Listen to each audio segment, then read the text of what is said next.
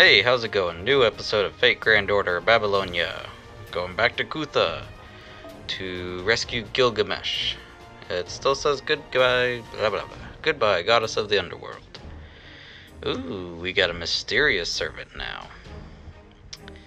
I'll bring Gilgamesh because there's some assassins, or assassin class enemies. Gate. That was laughable. The ruler of the mountainous land of Arata is no match for Uruk. Try and come at me again. Huh? Gilgamesh is in a really good mood. I never thought I'd see him smile like that. You're in a good mood, your majesty. What's Arata? What's Arata? I believe he's referring to the Lord of Arat. Excuse me. The rival of Enmerkar, the first king of Uruk.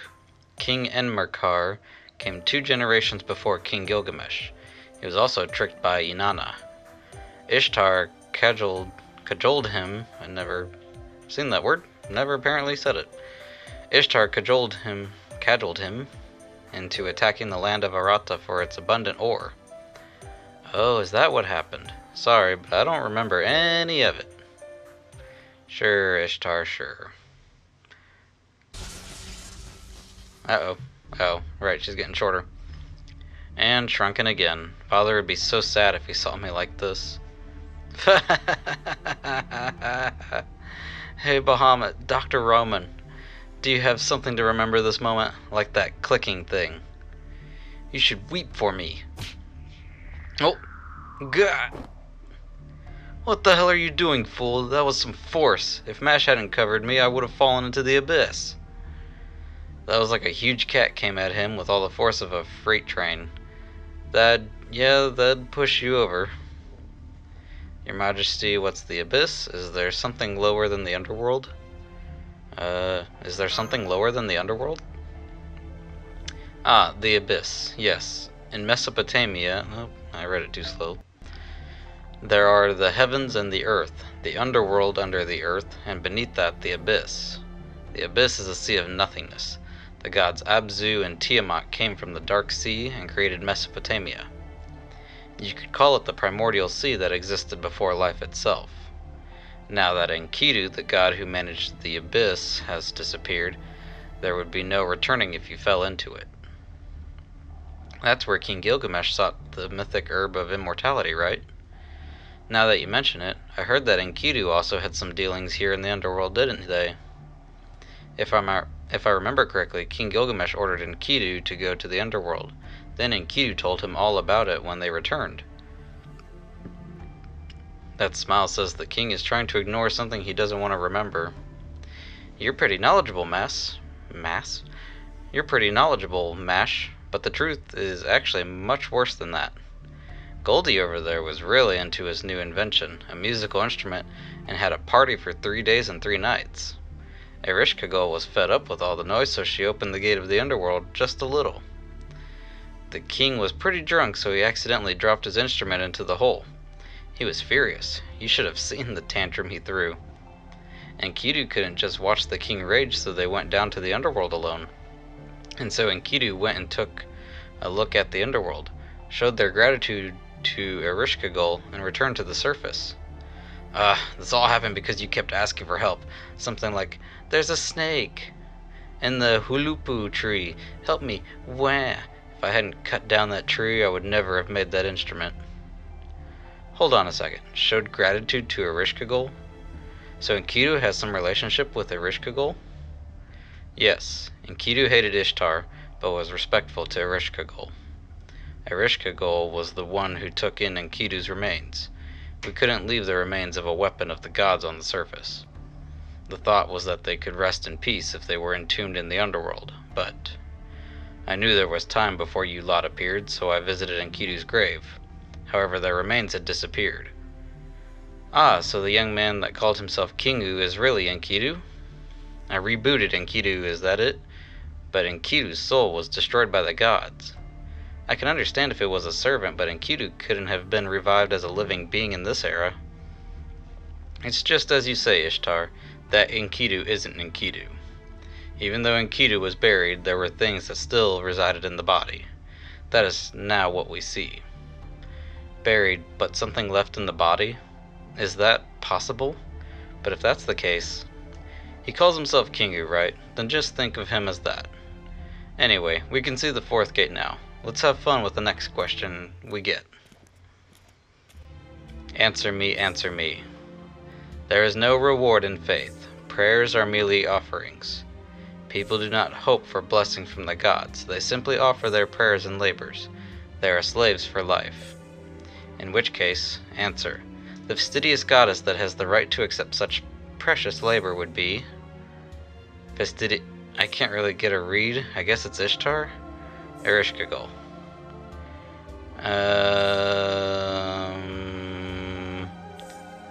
I can't really get a read. I guess it's Ishtar?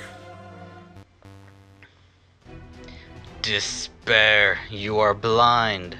Oh, I should have read it as Zetsubo. Okay, we got some Galus.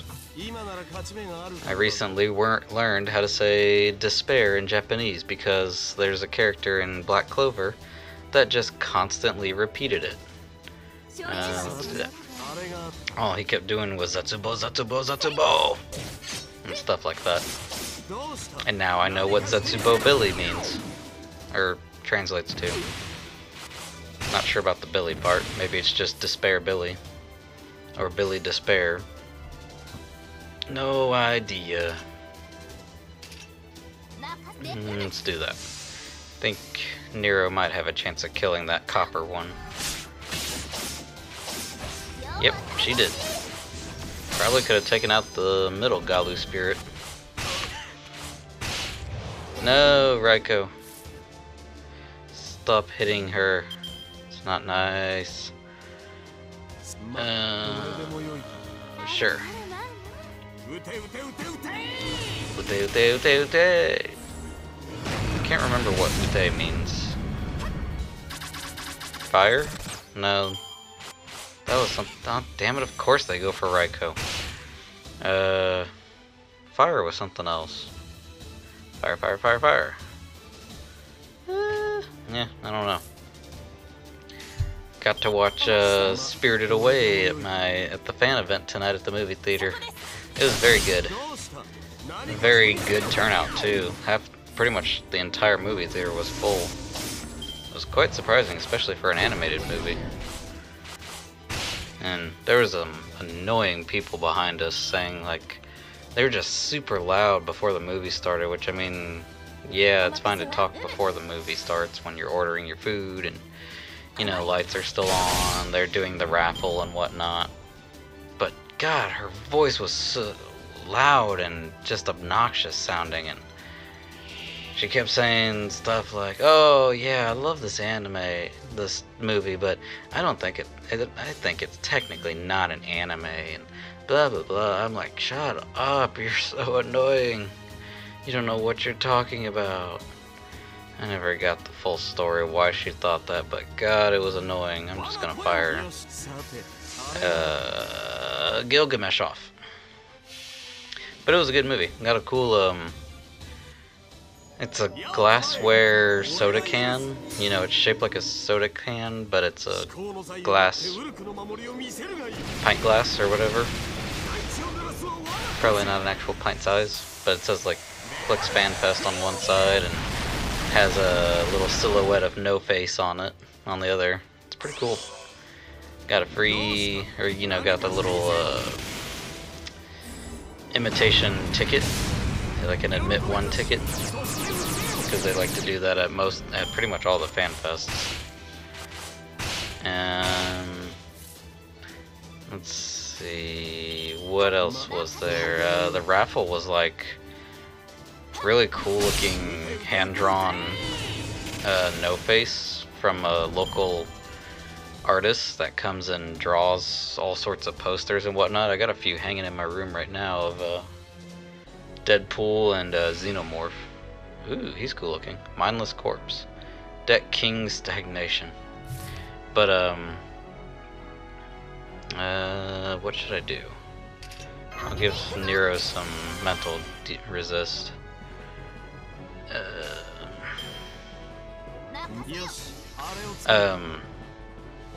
But yeah, it was like no face with like some parts of his body that were like branching off like a tree, and I think there was like cherry blossoms around it floating down or something. It was very cool looking, and it was signed probably by the artist, of course, not Hayao Miyazaki or whoever else worked on the movie. I think the grand prize winner was some sort of movie pass and No Face Piggy Bank. They look cool. I wanted it, but my ticket didn't win, unfortunately. Kept getting close, but never won.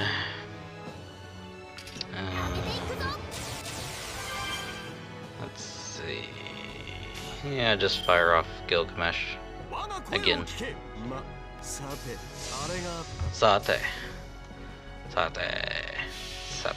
No, saturation.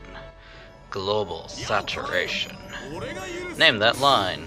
I'll give you 5 seconds. 1 Mississippi, 2 Mississippi, 3 Mississippi, 4 Mississippi, 5 Mississippi. Oh, too late. If you guessed Wesker from Resident Evil 5, you guessed correctly. If you guessed Marcus Phoenix from Gears of War, you guessed incorrectly. If you guessed Elmo from Sesame Street, you guessed correctly. No, I'm kidding. I have no idea what I'm talking about. It's late when I'm recording this. I don't know why I waited so long to record, but I did. I'm gonna pay the price for it, probably. Gilgamesh is about to die. Farewell and adieu to these fair Spanish ladies. I watched Jaws last night before bed. Should have gone to sleep while it was playing because it just kept getting later and later as it was going on, but haven't seen it in a while, so I wanted to watch it. And watched the original Terminator before that. Forgot how much nudity was in that. You see Linda Carter's chest, you see Arnold Schwarzenegger's penis just flopping in the wind. Forgot about that entirely. And some of the practical effects, granted I'm sure they were good at the time, but they don't look too great. She's still got her debuff, resist, or whatever it is. So, boop, boop, and boop.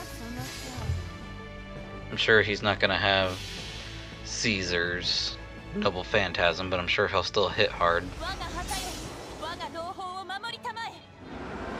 Luminiscent Tenayel.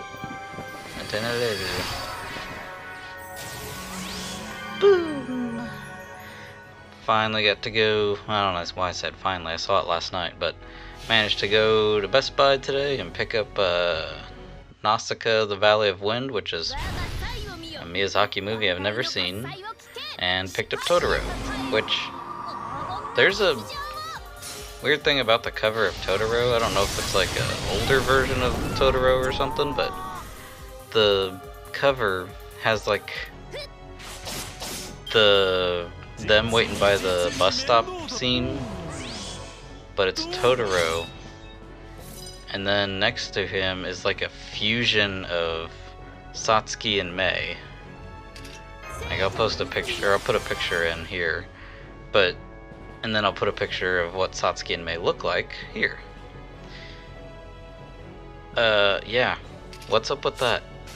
It's supposed to be the two of the little girls standing next to Totoro, but this one looks more like a fusion of Satsuki and Mei. I'm so confused. Maybe just older art or something? Concept art? Die. There we go. Also stopped by the bookstore and managed to find the first volume of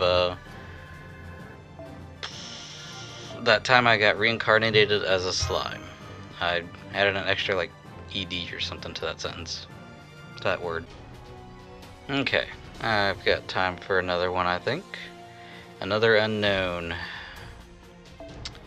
I'm going to bring... oh yeah, I'll bring her.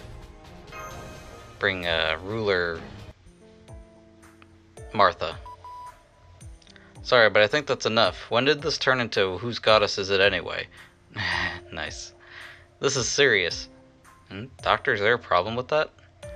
As Ishtar said, they're all very important questions. This is really teaching me a lot. What did you say? No, Mash is becoming a bad girl. Ishtar's lifestyle is a bad influence on her. What's that supposed to mean? Ereshkigal is the one asking weird questions. It's not my fault. I'm not sure about that. Ereshkigal's problems are your problems. If the roles were reversed, I think you would have prepared the same questions. That's not true. I would have been much more clever and circumspect about asking stuff like this. So you wouldn't really ask anything different. That's Ishtar for you. Huh. Sweet little Mash. So innocent. She's tiny. We can almost fit her into the entire screen. Ah! The gate shocked me again. I think I'm getting used to this, which is kind of scary. Fantastic. It was funny to start, but now it's becoming a problem. We can't keep losing strength, even if it's Ishtar's. If things keep going like this, fighting Ereshkigal will be difficult. Just what level of divinity is Ereshkigal? Is she the same rank as you, Ishtar? No, she's not quite on Ishtar's level. She's an old goddess like Ishtar, but in terms of raw power, she's not as impressive. That sounded like he just complimented Ishtar. Ishtar was a daughter of the heavens, so she got everything she wanted. The gods spoiled her and tended to her every beck and call. Also, Ishtar got Enki, the god of the abyss, drunk and robbed him blind.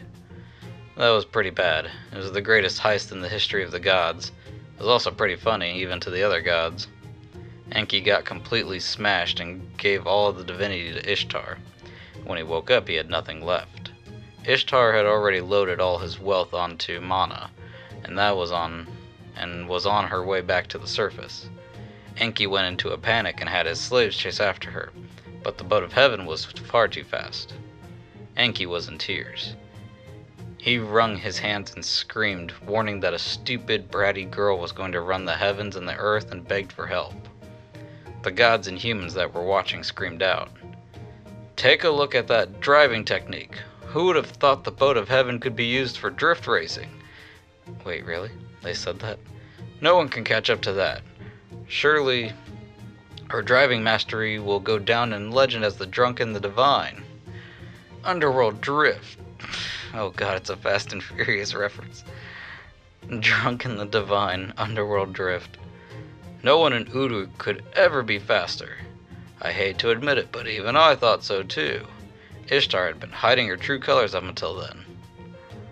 I think I just read the quotation his statement in the quotation's voice. Oh, whatever do you mean? The boat of heaven's automatic transmission was broken that day, so I just switched to manual gear. And I always carried it, nitro in my boat, just in case I needed it, always. What do you think, Bahamut? This is the patron deity of Uruk. Now do you understand how I feel? I'm starting to think that the curse is a divine punishment. Ishtar is such a free spirit. I'm starting to think that the curse is a divine punishment. In the end, the boat of heaven had engine trouble and stalled just before the harbor in Uruk. Tragedy was averted in the nick of time. As you can see, this is the story of Ishtar, a goddess who coveted everything she saw. On the other hand, Ereshkigal did not desire anything. When the underworld was created, she was sent to become its ruler and foundation. The music stopped. No, it didn't. I was like, it's become a little more somber. Someone had to maintain the underworld, and Ereshkigal was unlucky enough to have that responsibility thrust onto her. Ereshkigal had only just been born when she was cast into the underworld and became the mistress of the depths of the earth. She managed the spirits of the dead for tens of thousands of years without being able to spend a moment on the surface or in the heavens. That's so sad. I wouldn't have thought to feel bad for her before, but I do now. It's not just that she couldn't leave. The worst part is that she couldn't see new worlds or meet new people. In exchange, Ereshkigal became invincible in the underworld. Even the gods cannot go against her laws in the underworld. Just ask that tiny, tiny, tiny, tiny, tiny, tiny, tiny, tiny, tiny girl over there. But outside the underworld, her special privilege disappears.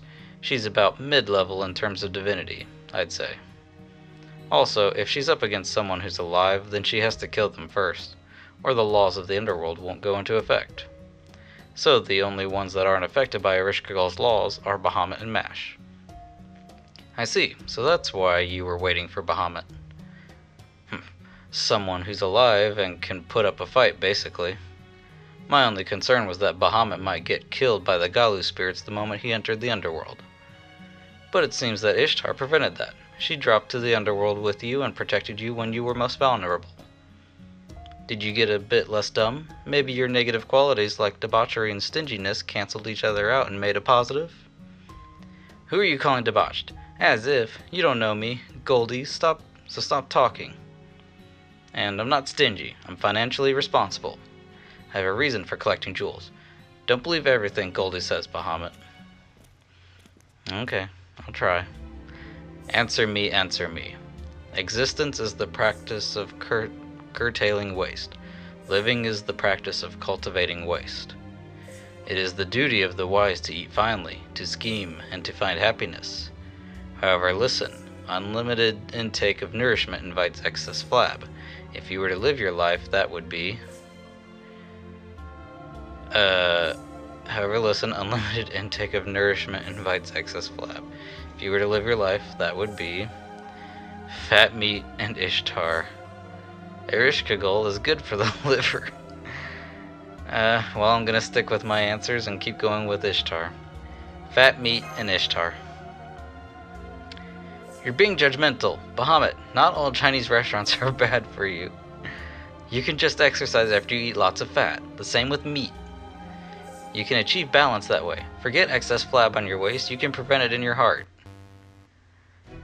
Fat, fat, fat, fat, fat, fat, fat, fat, fat, fat, fat, fat, fat, fat.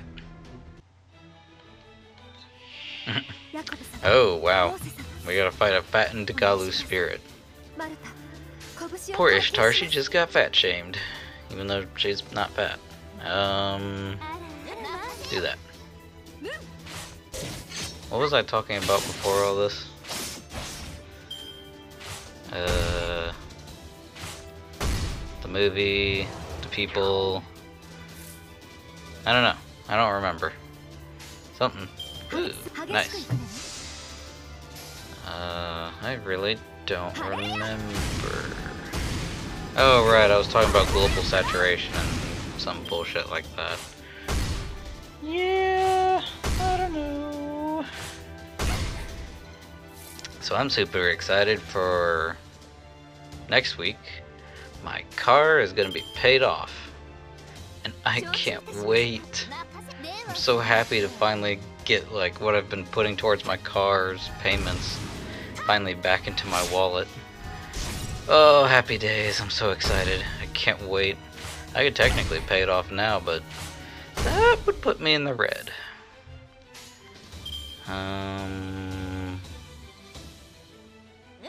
Try that. Maybe it won't. It'll probably die to Nero.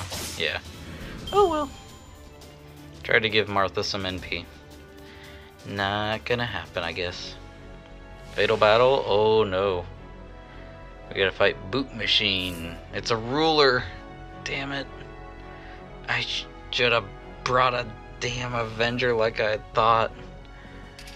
Yeah, I guess I'll do that. NP gain. Fire off Raiko, because she'll probably die when it does its first attack. Do that. Give her an attack boost. And fire. Thankfully, though, ruler versus ruler cancels or just makes it base damage. Thankfully, Berserker has affinity to everything. Although it's also not a good thing, but it works in my favor. Oh, that's right, I was talking about stuff I bought too. Yeah, bought that time I got reincarnated as a slime. I'm looking forward to reading that. I was actually looking mainly for Goblin Slayer at the bookstore, but they didn't have it. They had the manga. I'd rather read the light novel, how it originated. Damn. Although the manga was saran wrapped, so that's a good sign that there was very mature content in it, which is also good, because the anime was very dark at the beginning. Sure, go with them.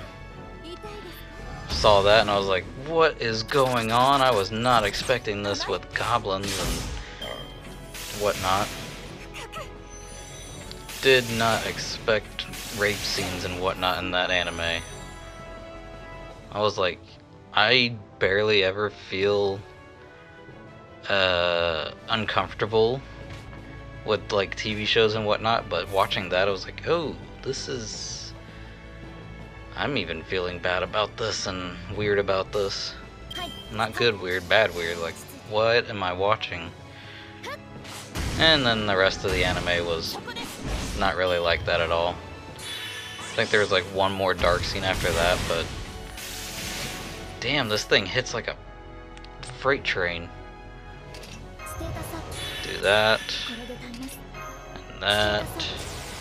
Just to be safe. Oh, it's only got 676 health. Go! Skahawk. Just to be safe, I'm using all three. I don't know why, but I'm doing it. Pew pew. Muskasaharik? Probably saying that wrong. Oh well. Battle finish. Oh, you're so close, Nero. Hey, I'm also close to leveling up. Yay! I saw the level cap's level 140 now. Okay, it's close enough. I'll call the episode here. Like, comment, subscribe, ring the bell for notifications, and I will see you for the next episode of Fate Grand Order Babylonia.